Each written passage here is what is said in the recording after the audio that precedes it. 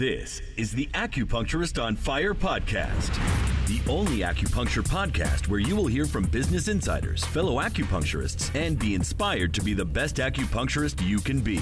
Now, here's your host, AJ Adamczyk.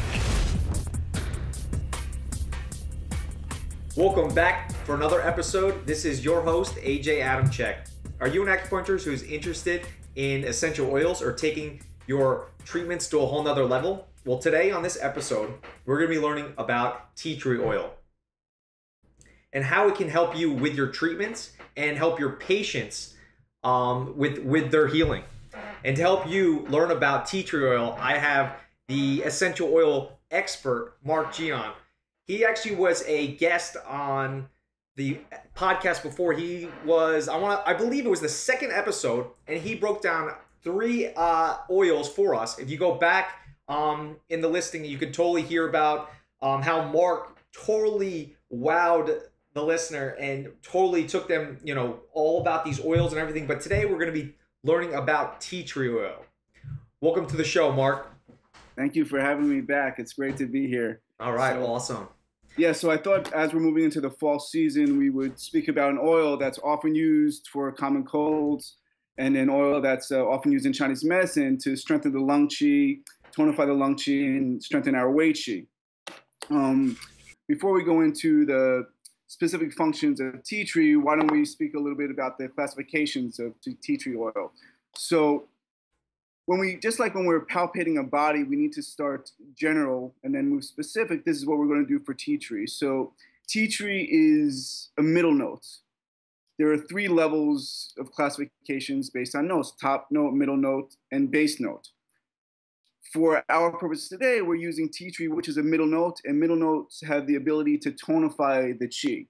Because tea tree is distilled from a leaf, we need to understand that it's going to have a major function on our lung qi. So therefore, the general overall function of tea tree is that it has the ability to tonify and strengthen our lung qi. Awesome. Okay. And the Aborigines of Australia used to actually crush the leaves of tea tree and inhale that, and that would be very beneficial for their headaches and their common cold symptoms. Now, for the acupuncturist, it's one of the best oils to strengthen the wei qi.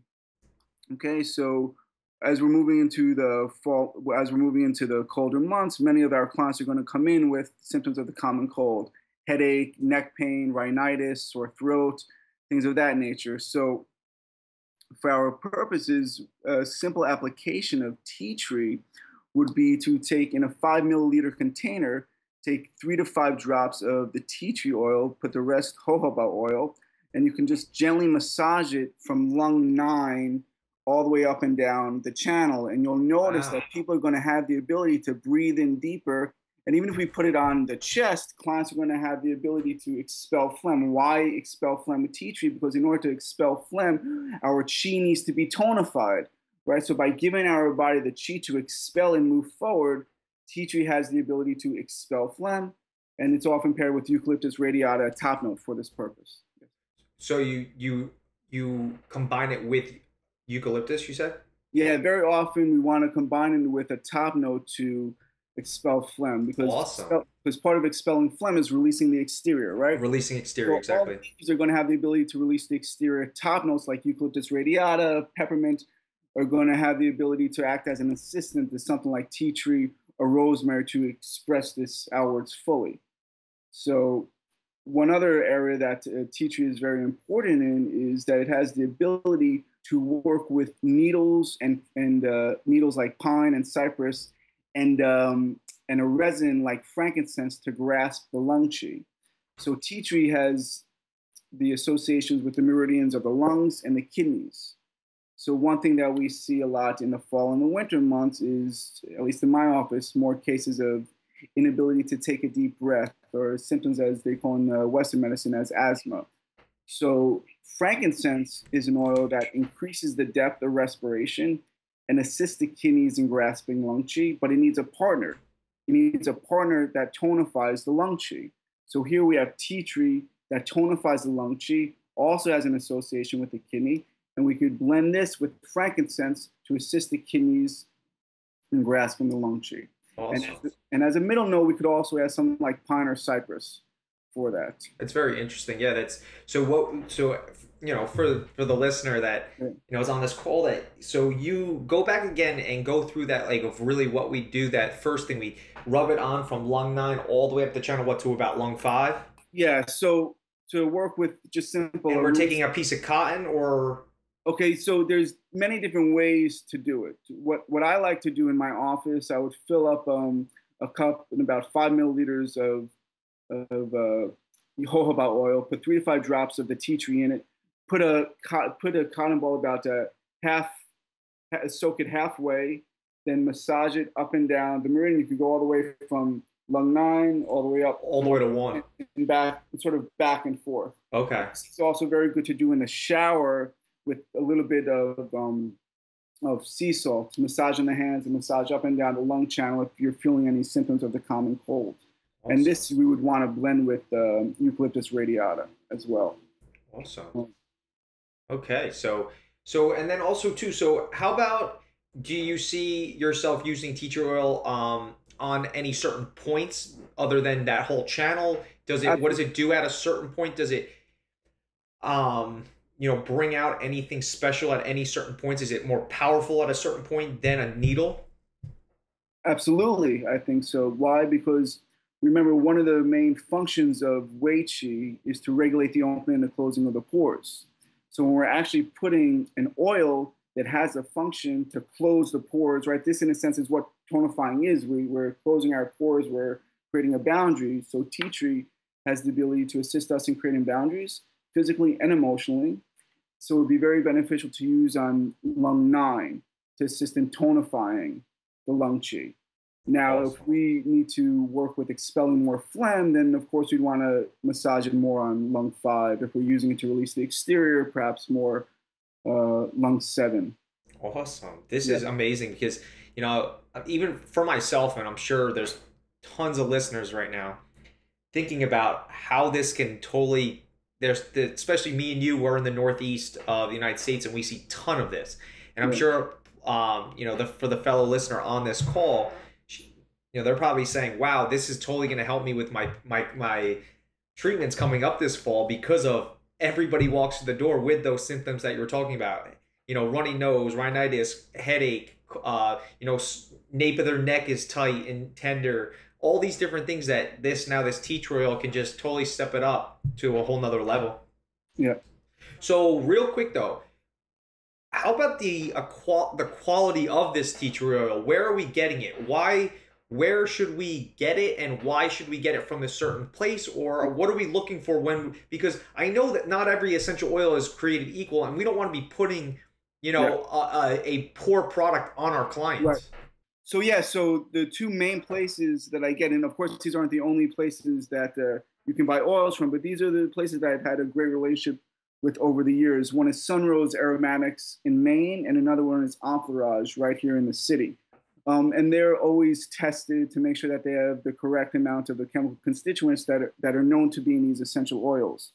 So one thing with the tea tree, it has to have the correct amount of 1/8 cineol and the correct amount of terpene oil. Okay. Yeah, for sure. That's awesome. And also too, you think about it, I know a lot of people out there, and we're not putting these down, but these like a doTERRA or a Young Living, are they quality enough to be putting on our clients? I really don't.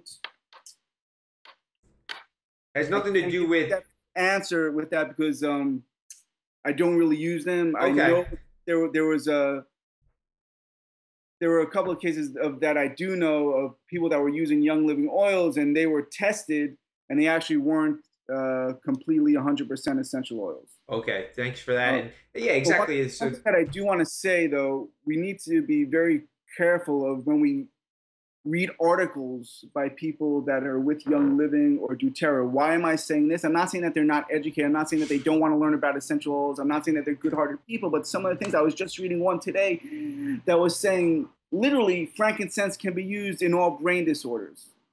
First of all, I've been using essential oils for 13 years. I wouldn't think about, okay, I need to use frankincense all the time if somebody has some kind of neurological disorder. We always need to be aware of who are the people that are writing these articles? What are they an expert in? Are they an expert in Chinese medicine, and they're an expert in Western medicine, but they need to be an expert in something before they are an expert in essential oils. Yes, very true. And I really believe that. That is what we have out there. A lot of people that are just experts in essential oils and don't understand the medicine side behind it, and they're just reading books or whatever it is. Yeah. Thanks for that. I mean, that's unbelievable. And, definitely for the listener, go back, check out Marc's first episode. I believe it was the second episode released on the podcast. And also, too, Marc has some huge things to share with you that he has coming up. So, Marc, why don't you share those with the listener? Yeah. So next Sunday, I'm going to be teaching at the Alliance of International Aromatherapists Conference in Colorado. I'm very psyched about that. There's going to be tons of new people that I could share information about Chinese medicine and how it relates to aromatherapy. I'm going to be at Prema Yoga in Brooklyn on the 20th of this month, doing a small class on using essential oils for your constitution and working with the 5 elements. I'm going to be teaching a 3-part dream class for those of you that are interested in dreams and how they relate to Chinese medicine, and also how they can really make huge advances in your clinical effectiveness with your clients. Why? Because whenever we're working with the mind, we're always working with the emotions. We're always working with the storehouse of not only emotions, but of our beliefs.